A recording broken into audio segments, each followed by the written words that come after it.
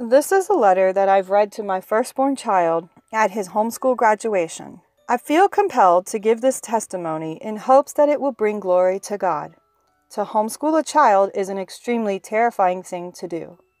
From day one, I felt as if I just entered a battle that had to be fought daily, and the enemy came in many different disguises, even though I had and still have no idea what I'm doing.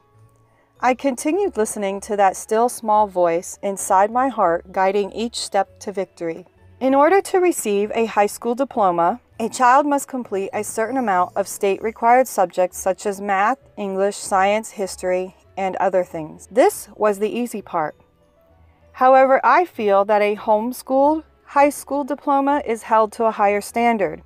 And that's okay because he said, "My grace is sufficient for you, for my power is made perfect in weakness." Alex, I praise God every day that your dad and I were there the moment you accepted Christ into your heart as your Savior.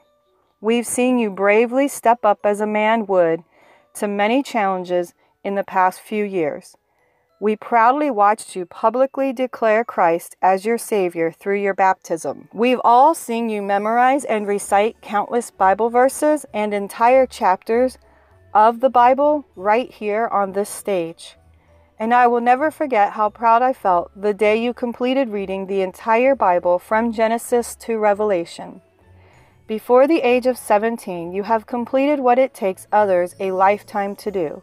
We pray that you continue to seek after God and His will all the days of your life, no matter the paths you take in this world, because the true reward for life, which no institution can give you, and the words, "Well done, my good and faithful servant," still awaits you.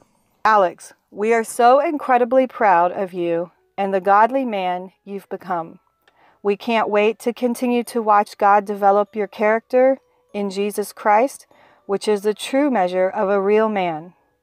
It's only by God's grace and the support of my loving husband that I can stand here today and be the person to hand a high school diploma over to our firstborn son, Alex Poindexter.